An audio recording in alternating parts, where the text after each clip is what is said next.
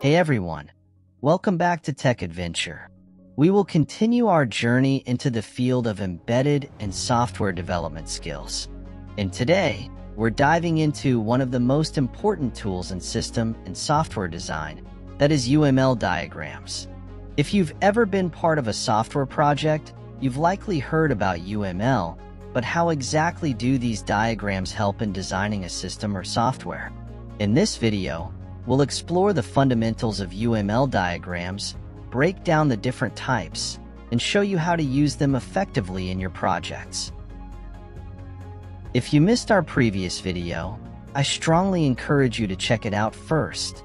It's an essential part of our learning journey and will ensure you're fully up to speed and on the same page with the rest of the content. In our previous video, we explored the second step of the software development lifecycle, SDLC, the design phase, in detail. To truly master this phase, understanding UML diagrams is essential.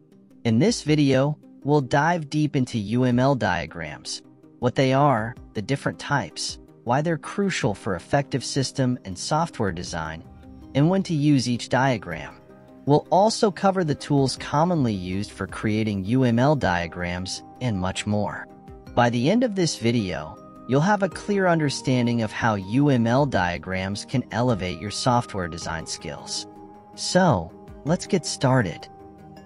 Unified Modeling Language, UML, is a standardized visual language used to model the design and architecture of software systems. It provides a rich set of diagrams to visually represent the components, structure, behavior, and interactions of a system. UML is commonly used during the design phase of the software development lifecycle, SDLC, to communicate system architecture and design decisions to stakeholders, developers, and other members of the project team. UML diagrams serve as a blueprint for both high-level and low-level detailed design. UML provides two main categories of diagrams. 1. Structural diagrams. These diagrams represent the static structure of the system, such as its classes, objects, components, and their relationships. 2. Behavioral diagrams. These diagrams capture the dynamic behavior of the system, showing how the system operates over time through interactions between objects, activities, and processes. Unified Modeling Language, UML, consists of 14 different types of diagrams. However, in practice, around 50 to 60% of these diagrams are used more frequently, and these are often referred to as the key or core diagrams.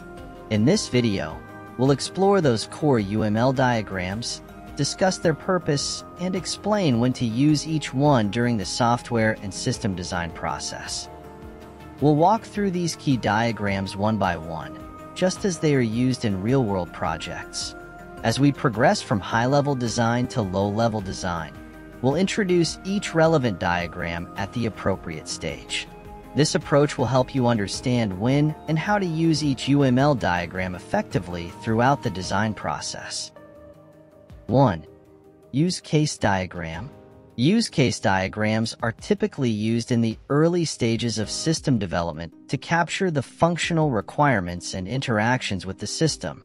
It provides a clear understanding of the system's functional scope and helps stakeholders visualize how the system will behave. They are useful for communicating with non-technical stakeholders as they focus on what the system should do rather than how it will do it. Use case diagrams can help elicit requirements from users and stakeholders by showing them how they will interact with the system. It helps define the scope of a system and clarifies which functionalities are inside or outside the system's boundary. Use case diagrams make it easier for project managers, developers, and stakeholders to understand how the system will be used, improving communication among all parties. Since use case diagrams emphasize user interaction, they help ensure the system is designed with the user's needs in mind. Key components of use case diagrams. 1. Actors, external entities like users and systems interacting with the system. 2. use cases, functions, or goals the system performs. 3. System boundary defines the system's scope. 4. Relationships include one use case uses another. Extend. One use case optionally extends another. Generalization. Parent-child relationship between use cases or actors. 2. Component diagram. Once the use case diagrams are ready and the system boundaries are clear, we can move on to designing the system architecture. This is where the component diagram comes into play. It illustrates how the system is broken down into modular components based on functionality and the specific tasks performed by each component, offering a detailed view of the system's internal structure. A component diagram shows the structural relationships between the components of a system. It represents how different parts of a system are organized and how they interact with each other. Components can be software modules, libraries, or subsystems, and are connected by interfaces or relationships. Key components of a component diagram. 1. Components, represented as rectangles with a component icon. These are modular parts of the system, such as services, databases, or classes. 2. Interfaces, represented by circles, like lollipop notation, or half-circle symbol, indicating what services a component provides or requires. 3. Connectors, represent the dependencies or communication paths between components. 3. Class and object diagrams. Once you've broken down the components, we'll dive into a more detailed design for each one. These components can then be represented using class diagrams, object diagrams, or other UML diagrams that best capture the details, depending on the specific functionality of each component. This detailed approach ensures that every aspect of the system is accurately modeled and well understood before moving forward. A class diagram represents the static structure of a system by showing its classes, attributes, methods, and the relationships between them. It's widely used in object-oriented software development to map out the architecture and relationships of the system's components. Key components of a class diagram. 1. Classes, represented as rectangles divided into 3 sections. The top section shows the class name. The middle section lists the attributes, data members. The bottom section lists the methods, functions, or operations. You can also show the visibility of each member like public, private, and protected in the class diagram. 2. Relationships, associations, show how classes are connected. Generalization or inheritance shows a parent-child relationship where one class inherits the properties of another. Aggregation or composition represents whole-part relationships. Dependencies shows how changes in one class may affect another. 3. Multiplicity defines how many instances of one class can be associated with another.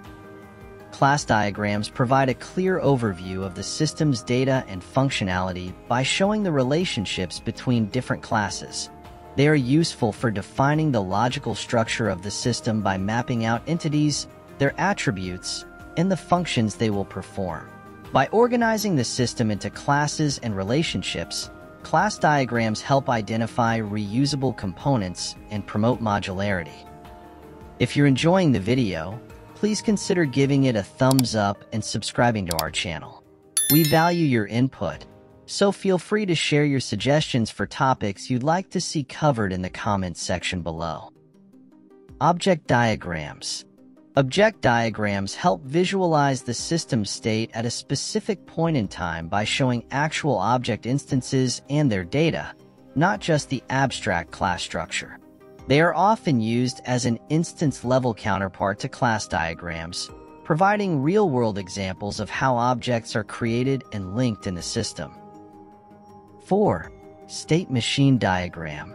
A state machine diagram, also known as a state diagram or state chart, State machine diagram models the different states of an object in a system and the transitions between those states based on events.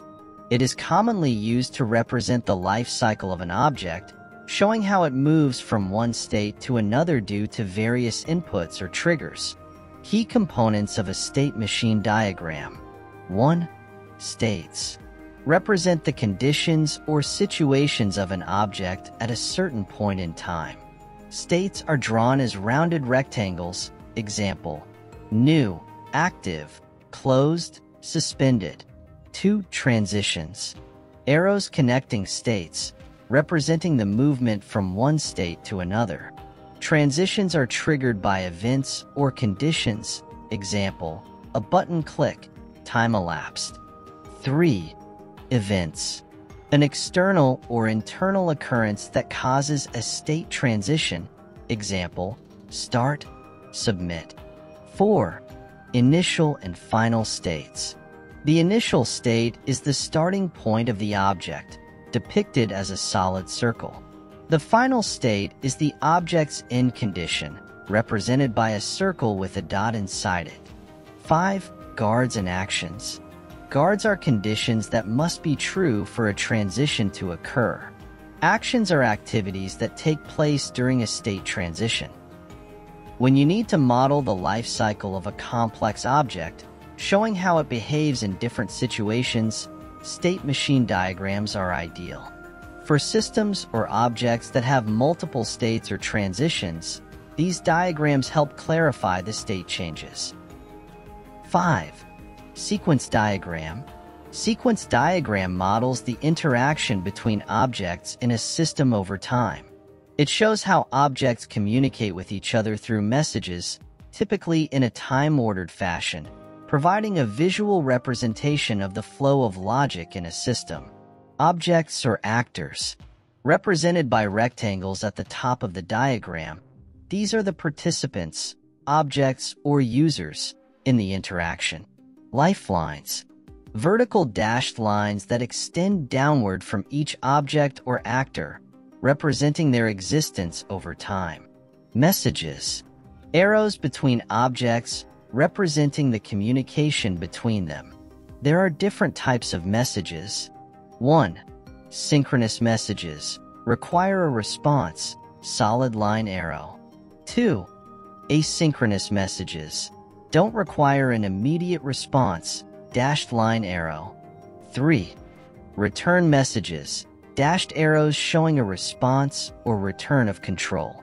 Activation or execution bars. Vertical bars on the lifelines that represent the period an object is active, performing an action in response to a message. Combined fragments. Represent loops, conditionals, and parallel behavior in the system, providing control structures for complex interactions. Sequence diagrams provide a detailed view of how objects interact in a step-by-step sequence, making it easy to visualize the flow of messages, requests, and responses. Sequence diagrams are useful for fleshing out the interactions in a use case by detailing the messages passed between actors and objects involved. Sequence diagrams are particularly effective for modeling real-time systems or event-driven processes where timing and sequence of events are critical. 6. Activity diagram. An activity diagram visually represents the flow of activities or tasks within a system, process, or workflow. It is used to model the dynamic aspects of a system, showing the sequence of activities, decisions, and parallel processes. It is similar to a flowchart but with more focus on actions and decisions, often used to depict business processes or the flow of control between different system components. Key components of an activity diagram. 1. Activities. Represent tasks or actions that are performed in the process. 2. Control flows. Arrows that indicate the flow from one activity to the next. 3. Decision nodes. Diamond-shaped symbols representing points where decisions are made. 4. Initial node. Represented by a filled black circle, this shows the starting point of the activity. 5. Final node, represented by a circle with a dot inside, indicating the end of the process. 6. Swim lanes, vertical or horizontal partitions that divide the diagram based on responsibilities, showing which department, role, or object performs each task. 7. Forks and joins, represent parallel or concurrent activities. A fork splits one flow into multiple concurrent flows, and a join synchronizes them back into a single flow. We covered the main types of UML diagrams, from structural diagrams like class and component diagrams, to behavioral diagrams like use case and sequence diagrams, and how each serves a specific purpose in visualizing different aspects of your system. Understanding and using UML effectively can help you communicate your designs clearly, avoid misunderstandings, and bring your software projects to life with precision. If you found this video helpful, make sure to hit the like button and share it with others who might benefit. Don't forget to subscribe to our channel and hit the notification bell so you never miss an update on our upcoming videos, where we'll dive deeper into next step of SDLC, that is implementation step. Thanks for watching, and see you in the next video.